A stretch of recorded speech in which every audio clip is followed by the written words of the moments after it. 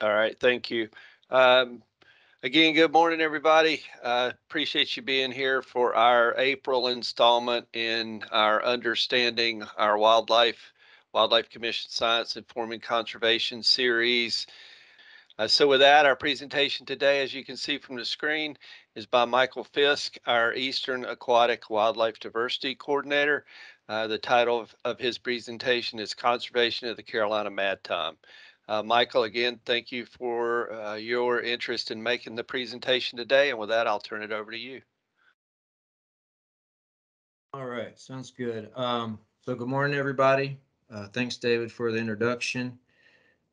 See, I'm gonna try to minimize this and get it out the way. Um, so yeah, looking forward to we have this really interesting fish, Carolina Madtom, in our region, found in the tar and the Neuse basins, and nowhere else in the world. So it's kind of a really cool opportunity to be able to work with a species like that. And in the eastern region, we spend a ton of time working with Carolina Madtoms each year, and so it's going to be nice to just be able to share some of that information with everybody today. Wanted to start out kind of taking a broader approach and like talk about just what Madtoms are. I mean, they're a really interesting catfish species that found in North America, and then kind of as the talk goes on, kind of narrow in on Carolina Madtoms and really focus on some of the work we've done there. So, uh, Madtoms are, there's 29 species found throughout North America. They're out of all the catfish, they're the most diverse genus in North America.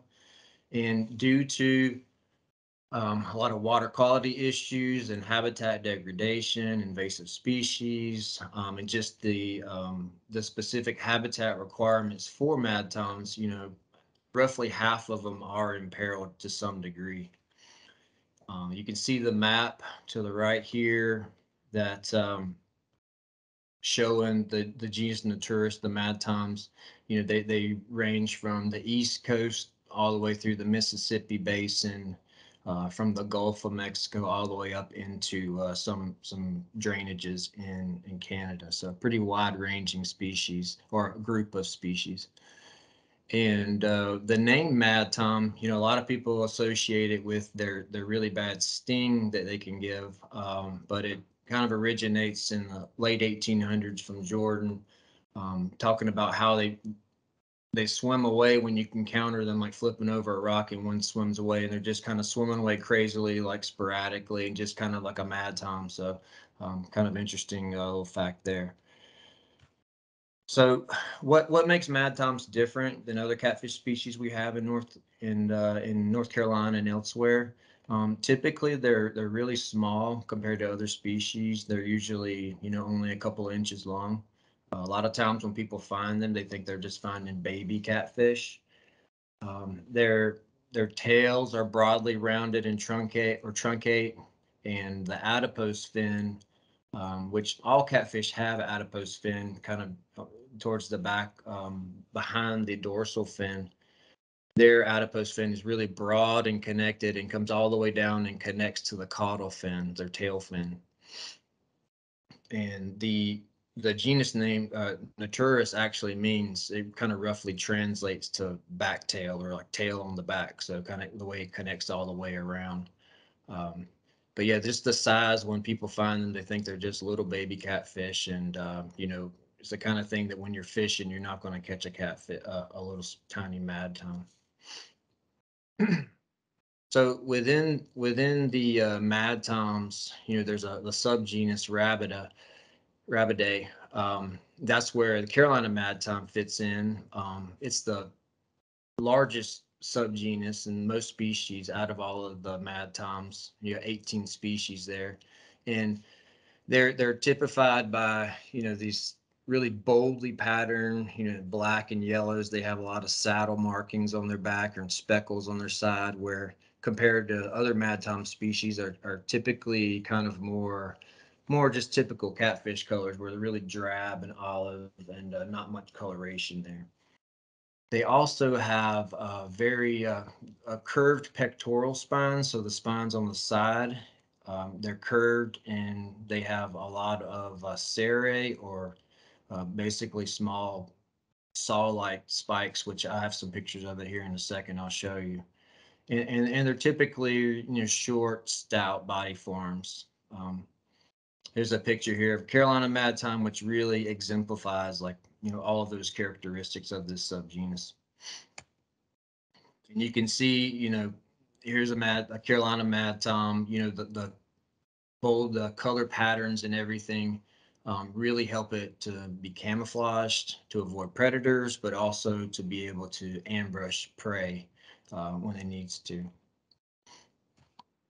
So getting back to Madtom sting, so that's kind of what most people think of when they think of Madtoms is if you're aware of them, just being stung by them. The Madtoms, they have venom in to different degrees in their pectoral and dorsal spines. And it's been studied a little bit. It's when you get stung, it's typically, like a bee sting, and there's, a whole spectrum of reactions there where some people it doesn't bother them at all, and others it can be a severe reaction. And there's for the Madtoms, there's basically four different combinations you have there.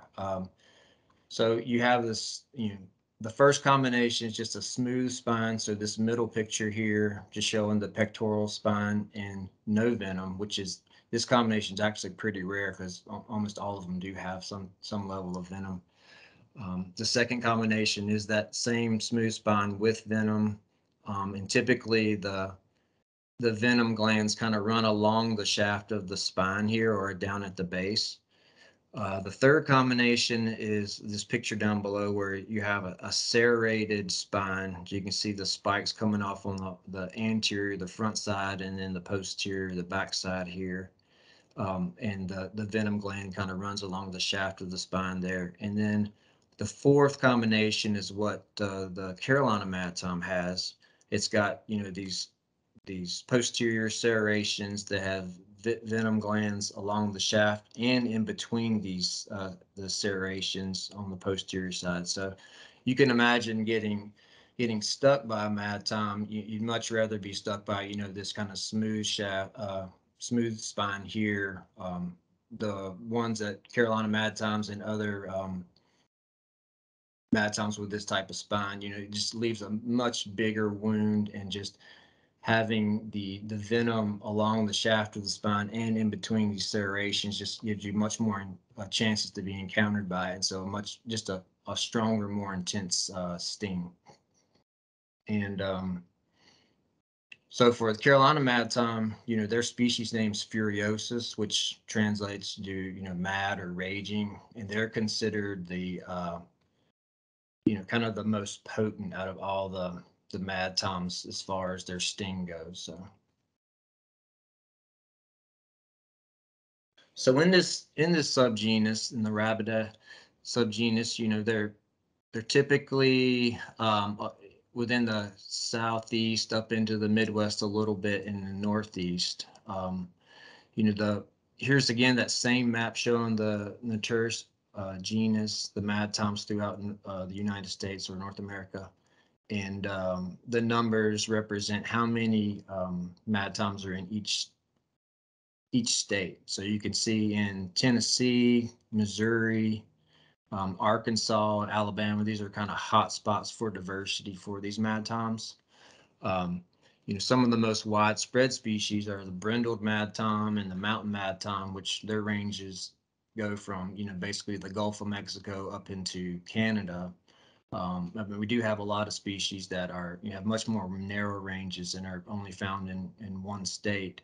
Carolina Madtom, obviously what we're talking about today. There's a Smoky Madtom in Tennessee, the Black River Madtom in Missouri, Caddo Madtom in Arkansas, and then the Scioto Madtom, which is from Ohio, but it's based on some very few collections in the 40s and 50s, and really hasn't been seen since then. So it's considered extinct.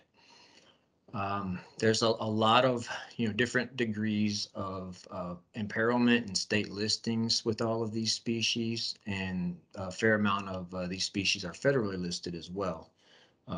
We have three of these madtoms are federally endangered.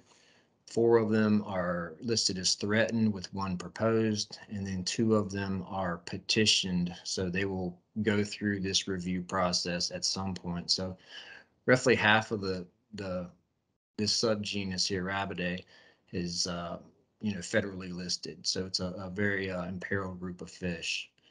And then the Carolina madtom is the only species on the Atlantic slope. So we have, there's other madtoms in Virginia, Georgia, but those ranges are on the western side of the continental divide and flow into the interior basin.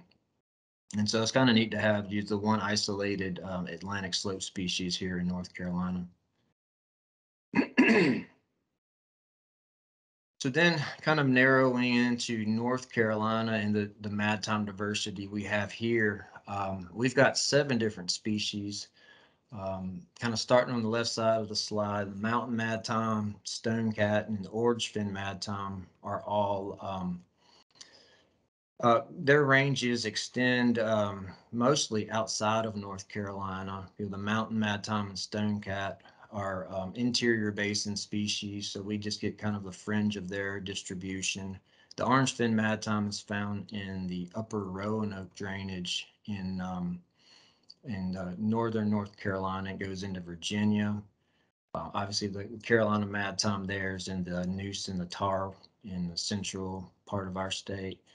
And margin madtom is probably our most widespread species from the coastal plain through the Piedmont all the way to the foothills.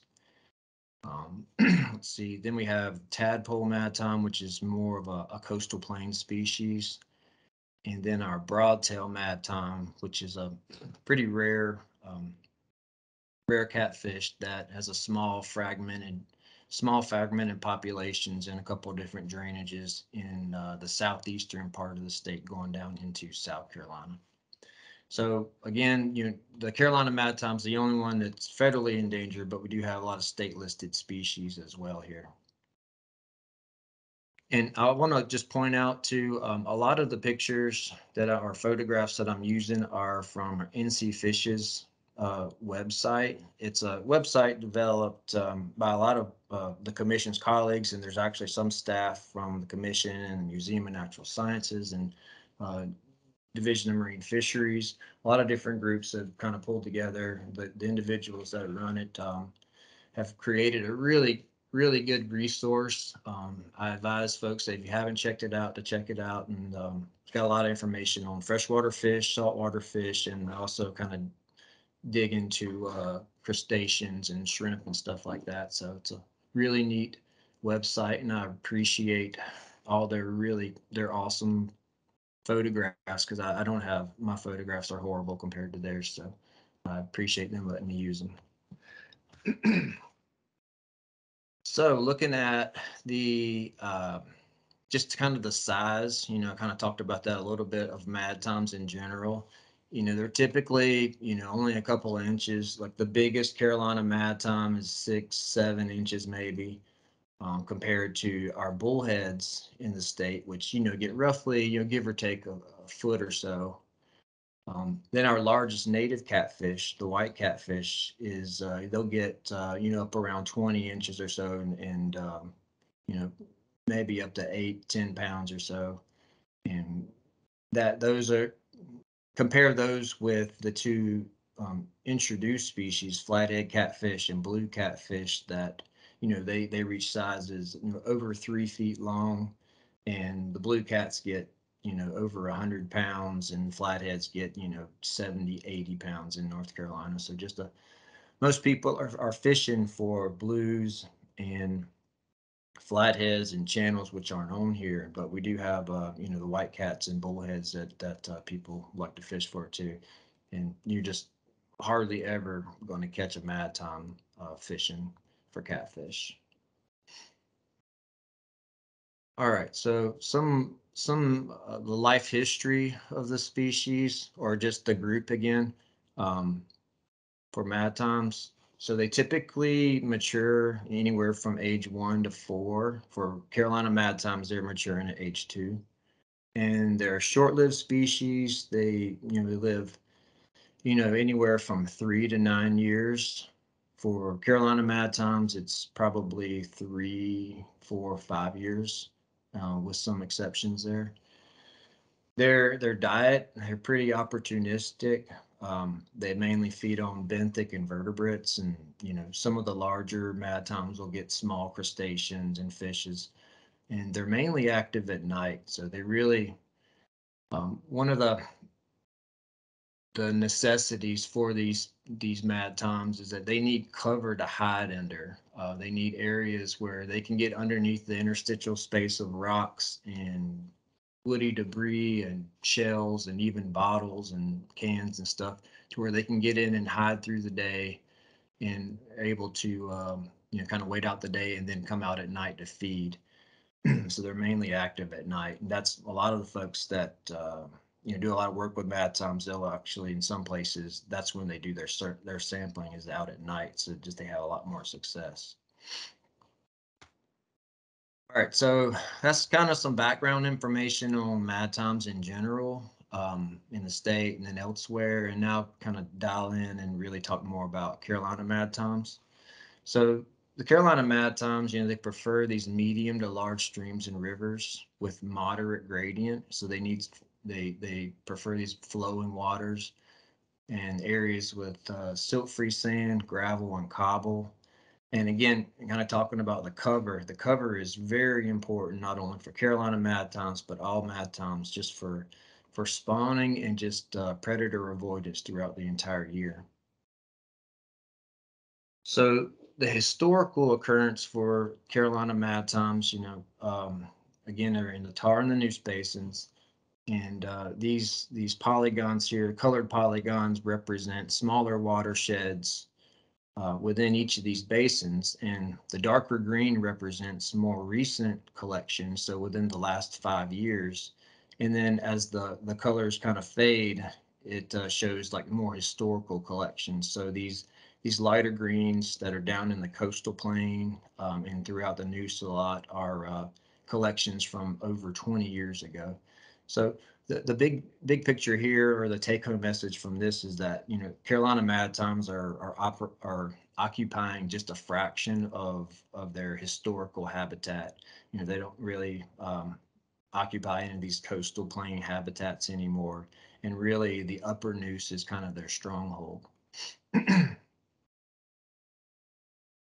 So there's been a fair amount of work done on Carolina madtoms, like going back to the 80s, where Burr did a lot of the life history work and did a lot of distribution abundance and laid down the groundwork for, kind of baseline data for this species moving forward.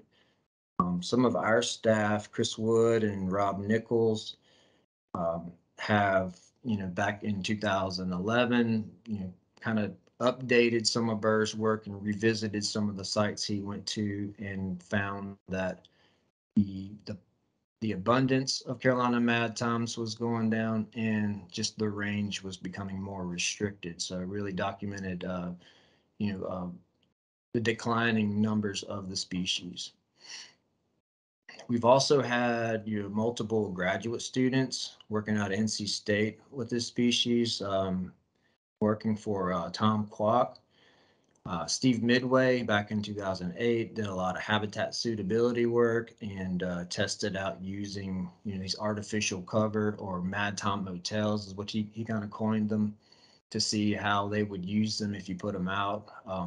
The Carolina mad toms, a lot of times you'll find them in just like an old knee-high bottle out there in the creek, and they don't mind what it is. They'll get up underneath it and hide, as long as there's good interstitial space there for them to hide into. And so he found that you could put these artificial covers out and actually detect more mad toms using these. And then later on, Bobby Cope kind of picked up on a lot of that work that Midway had started, and got into more detection, and then started looking into the genetics of the species as well. So for us, outside of research projects and stuff, our typical, monitoring protocol for them is to snorkel.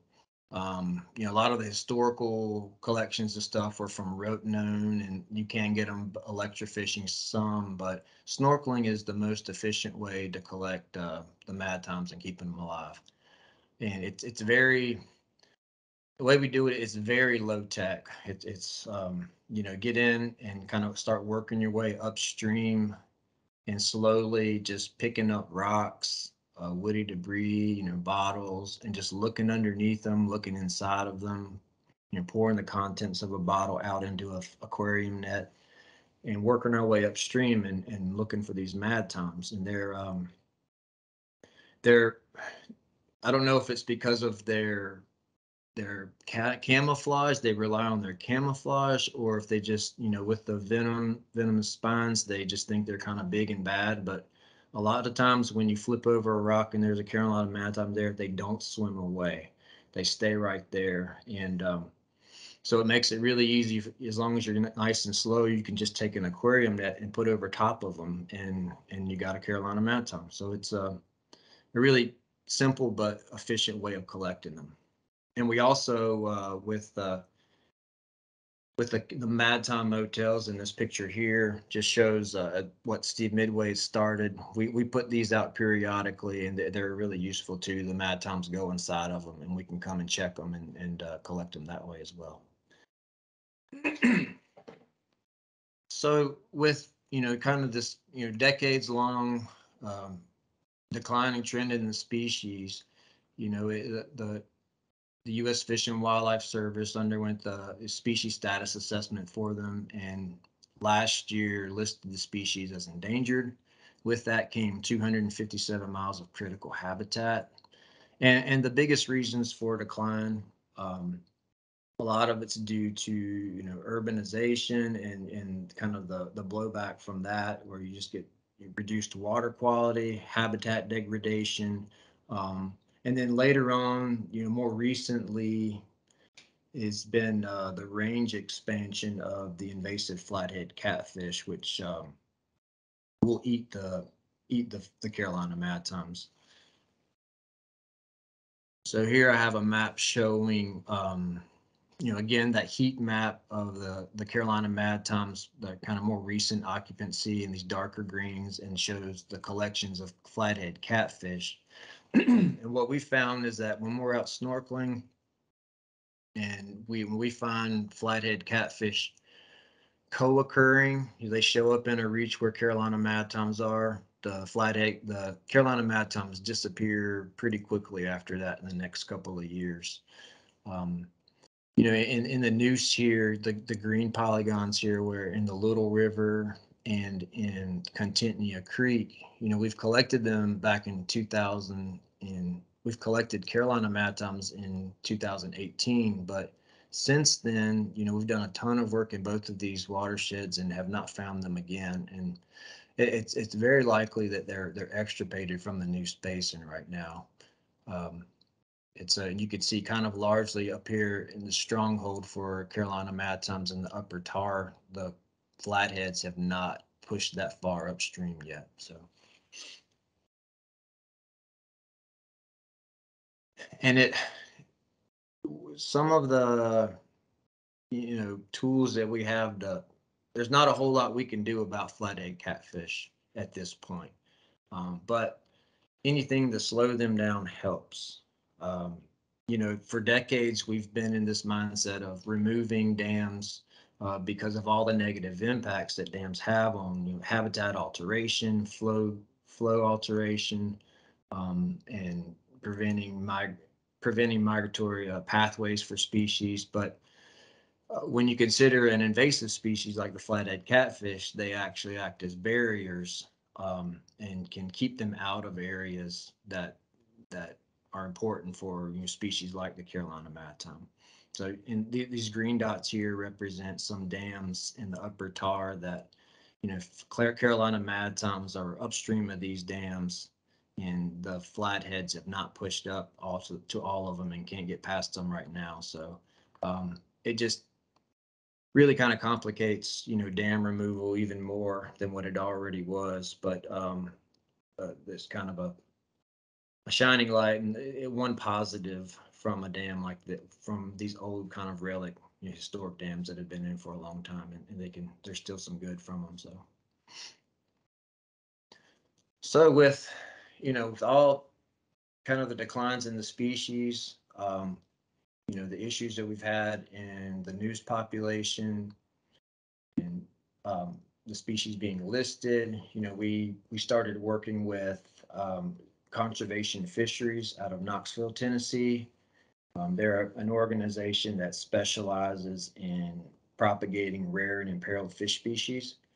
And so I wanted to reach out to them, start working with them with two main goals in hand to, have an ARC population for Carolina madtoms, um, and also to start working on propagation techniques to where hopefully we can start reintroducing or augmenting populations into suitable habitats. And conservation fisheries, this is another, good website if you haven't visited before. They're a great organization that you can see there's a whole list of other madtom species that they work with. They even got t-shirts for yellowfin madtom, which is pretty cool. They have well over 50 species that they do, and just have a wealth of knowledge of, propagating these species for several decades now. So for us, as our staff, our role in this partnership is, basically to provide the brood stock so they can work their magic at their hatchery and try to spawn these critters. So again, our what we were doing is, going out basically like the survey techniques I was talking about before, collecting, just snorkeling, collecting males and females, and then checking the Madtom motels for individuals in there, and also looking for nests. If we found a nest of eggs, we would collect the eggs and bring those back in too. And so we've been doing this, since 2018. Kind of our current running inventory at CFI is 32 brood stock. We've got all but two of those have come out of the noose, and we've also been able to collect two nests and get all of those eggs up to CFI as well. And our broodstock collections have mainly been in the Tar and Sandy and Swift Creek, and then the Fishing Creek watershed, which includes Little Fishing Creek. And we have gotten, as I showed, one male from Contentnia Creek and then one male from the Little River. But those have been the only two collections we've made in the noose over the last 5 years or so, with a ton of effort in both of those systems. And at CFI, they've got tanks set up to where they try to recreate, some of that physical habitat that the species needs to thrive. So creating some of that interstitial space with cover and places for them to hide. So some of the issues that we ran into first, kind of early on, is that we were only really finding male Carolina madtoms, and so it kind of the first couple of years was really just, CFI holding individuals and kind of waiting out and hoping that we would get some females.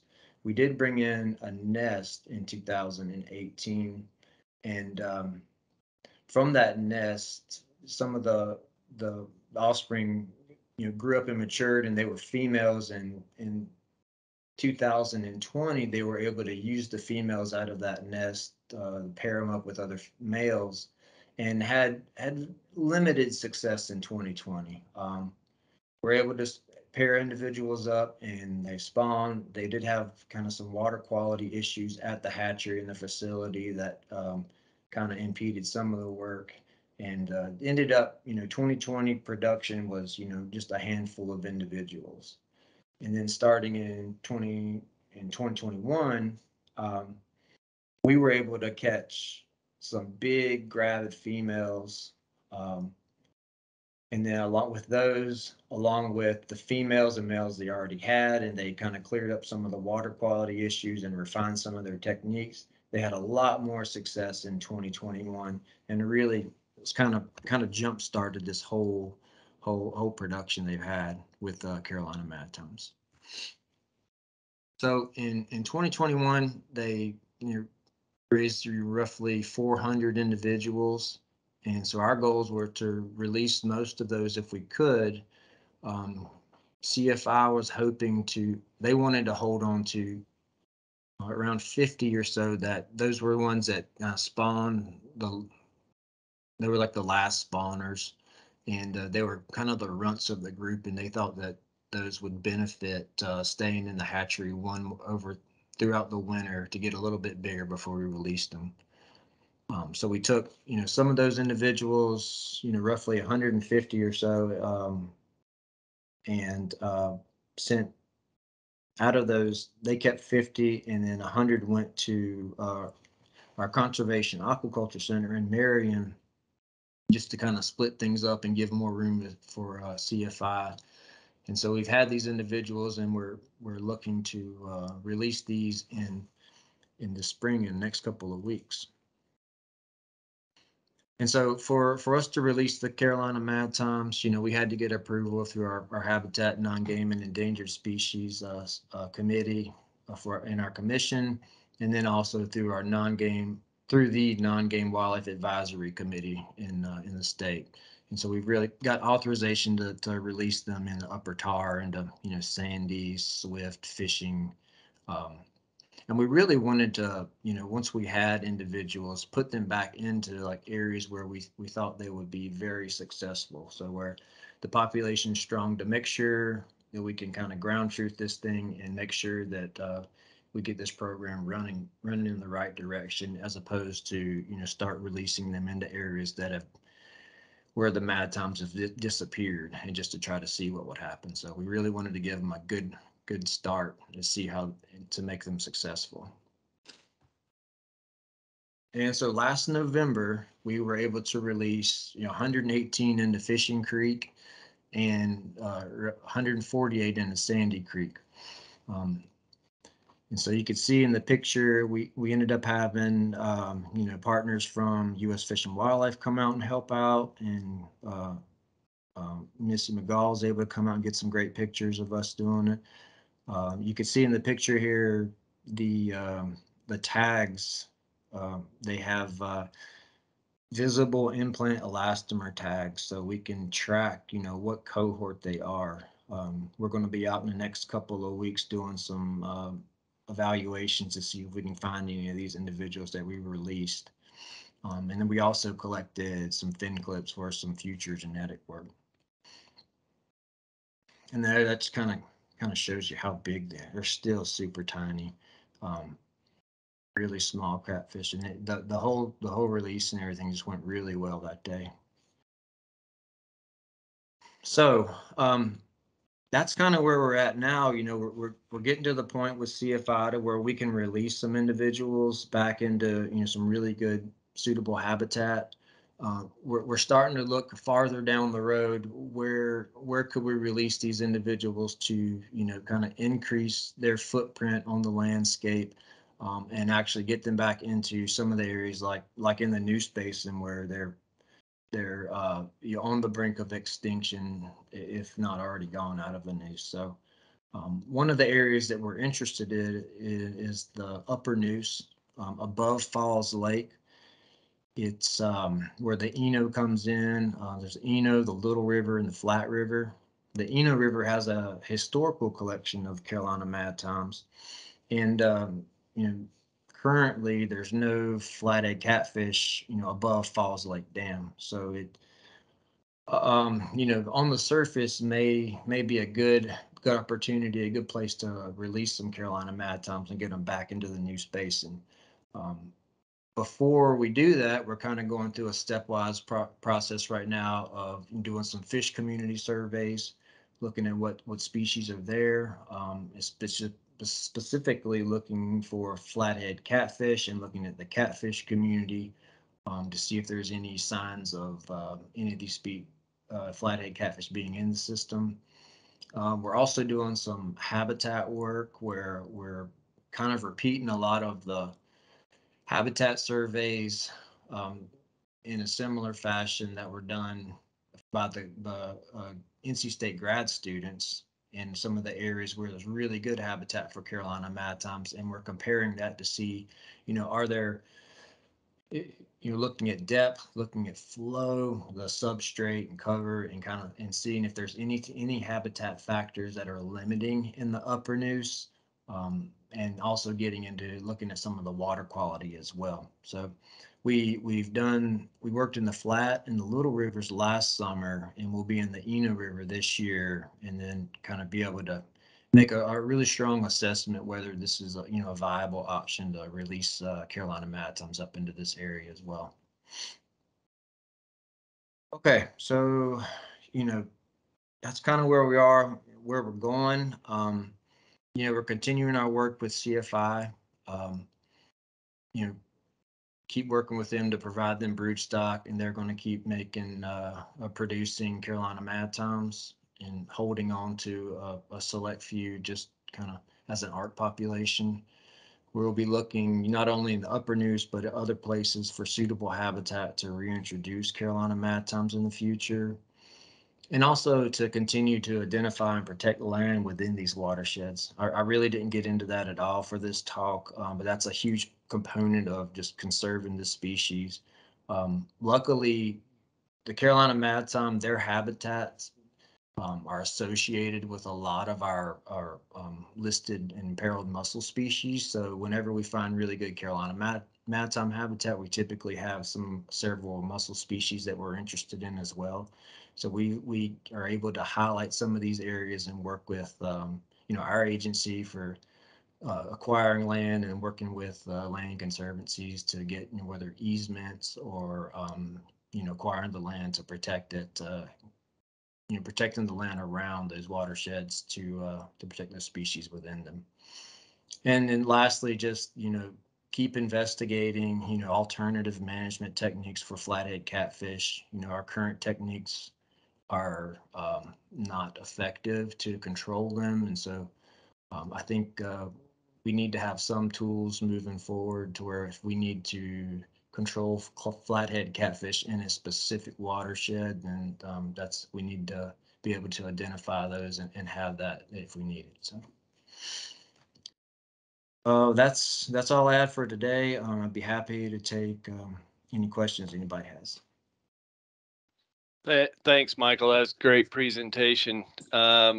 Again, if you have questions, if you would just put them in the chat, and we'll go through those. Not seeing any yet, so I'm going to start you off with um, sort of a loaded question and a rabbit hole you probably don't want to go down too far, but um, your comment about dams caught my attention, especially from the perspective of trying to control exotic invasive species. And we hear so much about dams and dam removal, and even Chris Goudreau, who's on the presentation, gave a presentation about that program to the commission just a month or so ago.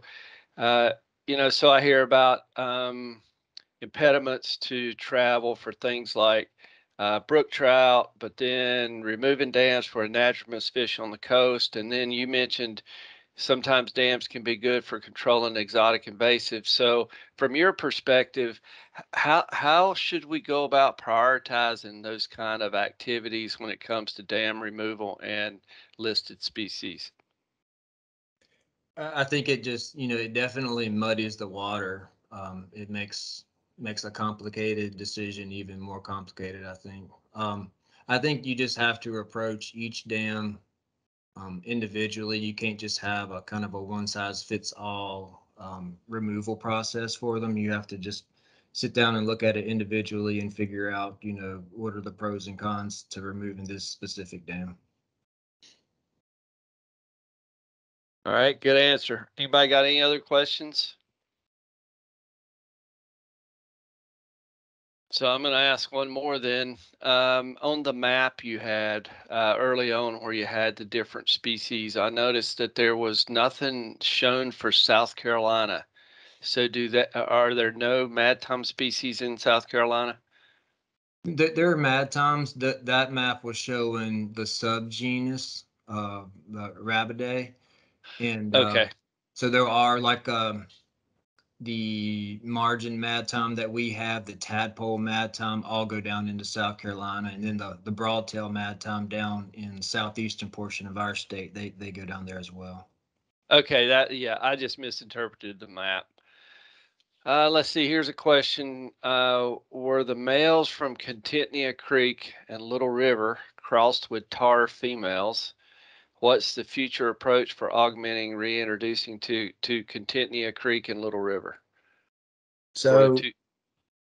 yeah, so we've been, we've had been holding those two males since 2018, and we've been holding out to cross them with new females, trying to keep the basins separate. Um, we're running out of time with that, and the likelihood of us finding females in the noose are very unlikely, or even finding even more males is probably unlikely. So we've had conversations with Fish and Wildlife and CFI, and our plan moving forward is to cross those two males that we have with tar females this spring, just so we don't lose those genetics. And likely moving forward, you know, if things continue as they are, then we will have to use, a combination of noose and tar, and maybe mostly just tar individuals to repopulate the noose basin.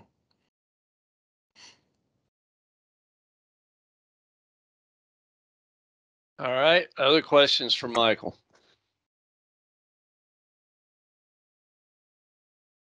Well, I'm not seeing any, so I'll just say thanks again for the presentation. Great work, great presentation. I appreciate everybody who listened in, and I hope everybody has a good rest of your day. And we'll see you next time.